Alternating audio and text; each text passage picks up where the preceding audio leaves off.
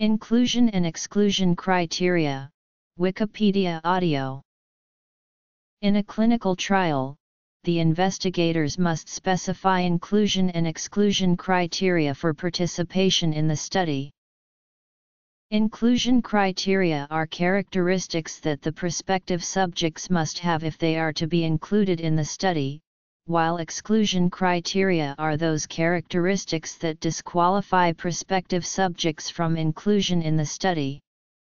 Inclusion and exclusion criteria may include factors such as age, sex, race, ethnicity, type, and stage of disease, the subject's previous treatment history, and the presence or absence of other medical, psychosocial, or emotional conditions.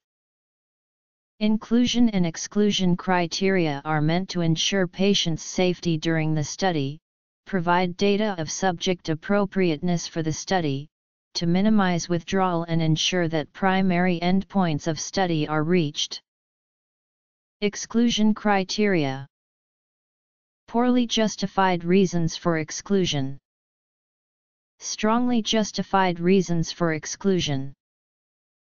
Any criteria unless the condition or intervention is specific to the criterion, or the criterion has a direct bearing on condition/intervention/results.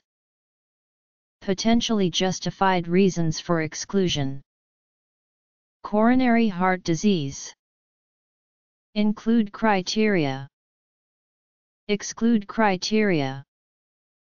Unable to provide informed consent, placebo or intervention would be harmful, lack of equipoise, effect of intervention difficult to interpret. Individual may not adhere, individual may not complete follow-up, individuals do not have reliable information. Example of inclusion and exclusion criteria. Minimum outcomes, coronary deaths and non-fatal myocardial infarction, appropriate measures of Framingham variables, cohort, nested case control, cardiovascular trial follow-up study that measures a novel risk factor and estimates its predictive value after adjusting for Framingham variables.